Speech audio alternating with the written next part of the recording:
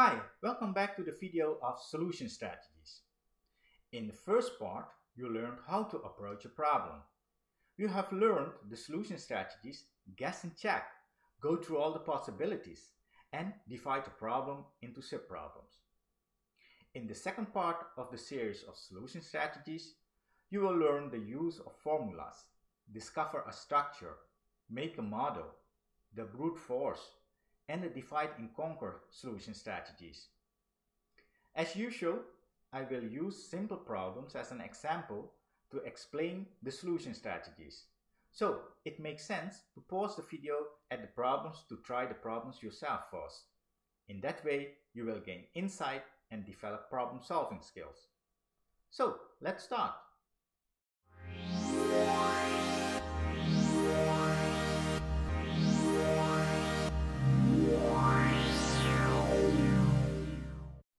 The next solution strategy in the list is using formulas and equations. Recall that we solved this problem earlier by guess and check solution strategy. Now we will use formulas and equations to solve this problem. Now again, pause the video for a moment and try to solve this problem with formulas and equations instead of the guess and check solution strategy. Also, try to follow the scheme that we discussed earlier to solve a problem. I hope you have been able to solve this problem with the formulas and equation solution strategy. Now let's discuss how you should have solved this problem. First, we define an x, which is the number of 5-cent coins. And we define a y, which is the number of 20-cent coins. With these two variables, we can compose the equation 1, 2, and equation 3. Equation 1 represents the amount of money in 5 and 20-cent coins. Equation 2 says that we have 3 times as many coins of 20 cents as 5 cents. And equation 3 represents the total number of coins. What we in fact have done now is formalize the problem by equations. Now we have formalized the problem, we can easily solve the problem by solving the 3 equations. And when we do this, we find that x is equal to 8. And by substituting the equations, we find that y is equal to 24. This means that we have 8 coins of 5 cents and 24 coins of 20 cents. As x represented the number of 5 cents coins and y represented the number of 20 cents coins. With equation 3, we can calculate the total number of coins, which is 32. This is also the number of coins we found earlier with the guess and check solution strategy. The only difference is that solving the problem with equations is a bit faster and more efficient than with the guess and check solution strategy. Formally, we have to do the check in the last step of the problem solving scheme, which we do here explicitly to check whether the amount of money is indeed €5 and 20 cents.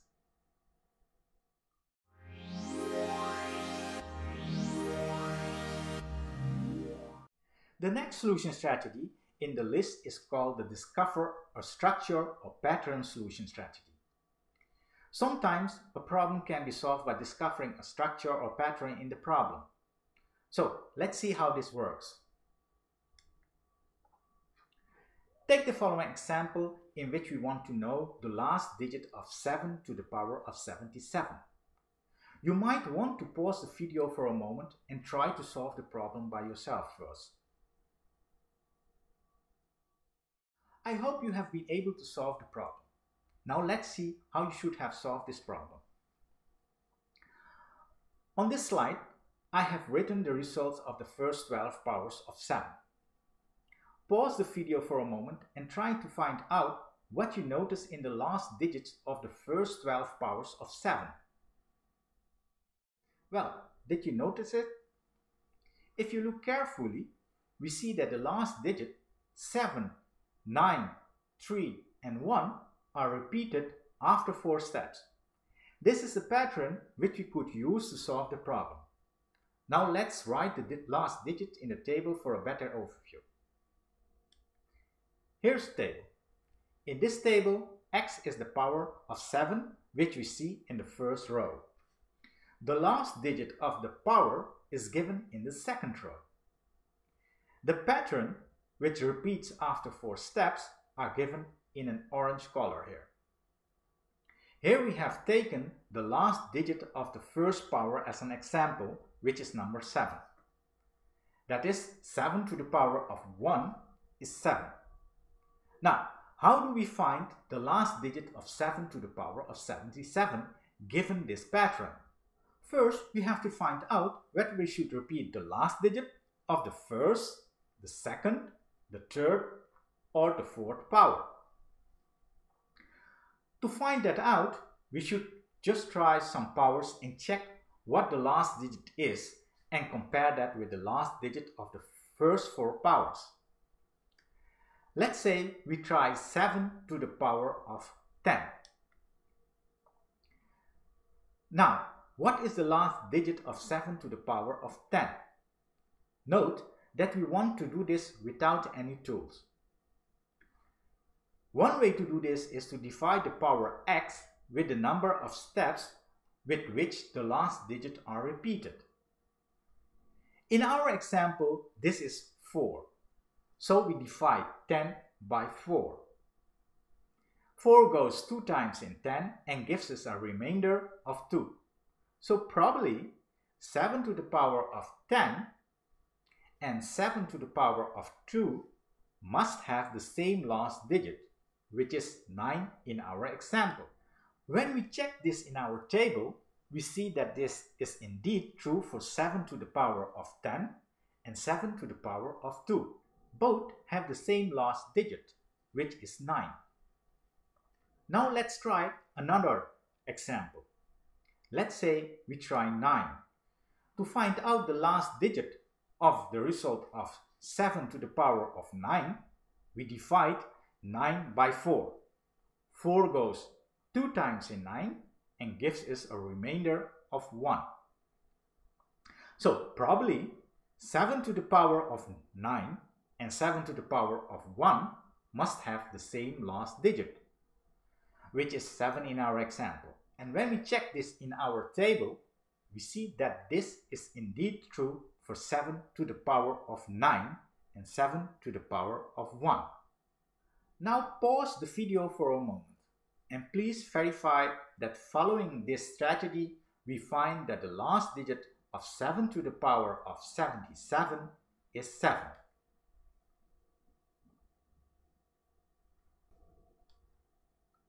And here is the step in which we check the answer. We calculated this answer on the computer to do the check. And indeed, we see that the last digit of 7 to the power of 77 is 7.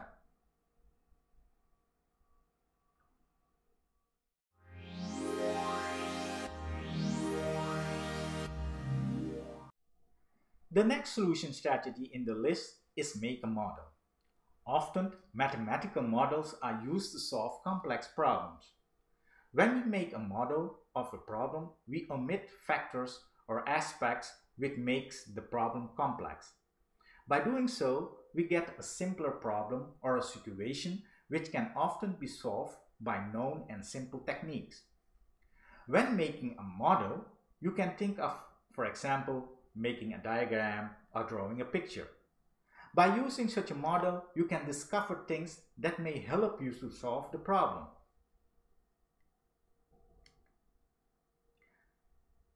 Now let's consider the following problem. In this problem, we have a heavy stone slab which must be transported. The slab is on 3 rollers, and each roller has a circumference of 1 meter. Now the question is, if the rollers make exactly 1 rotation forward, then how far the slab will move forward?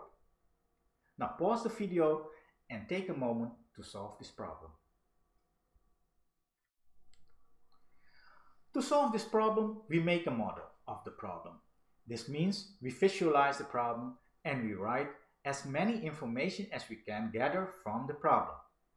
We can deduce, for example, that one rotation is 1 meter, as the circumference is 1 meter. By doing so, the problem gets simpler. Now we can also visualize what will happen when the 3 rollers will make exactly 1 rotation. The rollers move 1 meter forward when they make 1 rotation, but the slab will also move 1 extra meter forward, which means that the slab will move in total 2 meters forward. As you can see, the problem is easier to solve when you can visualize it.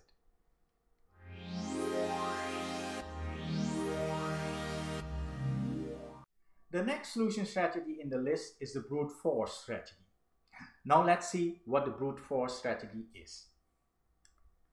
The brute force strategy is in fact a simple approach to solve problems. It relies on sheer computing power to try all possibilities until the solution to the problem is found. This means that brute force is not using any algorithm to speed up the calculation to solve the problem.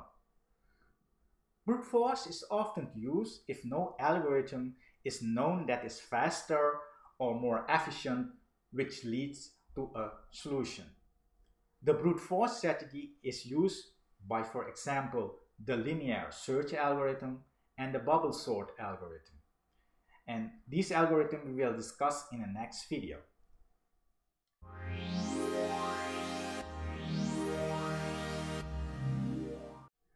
The last solution strategy that we will discuss in this video is the divide and conquer solution strategy. The divide and conquer strategy is an important and probably the best known general technique to design algorithms. The divide and conquer technique is used, for example, by the binary search algorithm, the merge sort algorithm, and the quicksort algorithm. In the next videos, we will see how this algorithm works. But for now, let's see how the divide and conquer technique works. The divide and conquer technique consists of 3 major steps. In the first step, we divide a problem of n size into a number of small subproblems of the same type, and ideally of about the same size. We divide the original problem into subproblems until these become simple enough to be solved directly. In our example, the problem of n size is divided into subproblem 1 and subproblem 2, each of a half n size. In the next step of the divide and conquer technique, we solve each subproblem recursively. And in the third step, we combine all these solutions to get a solution to the original problem. Note that the divide and conquer technique is ideally suited for parallel computations, in which each subproblem can be solved simultaneously by its own processor. To wrap it up, in the second part of the series of solution strategies, we have discussed the use of formulas, discover a structure, make a model, the brute force, and the divide and conquer solution strategies. Thanks for watching, and I'll see you in the next video.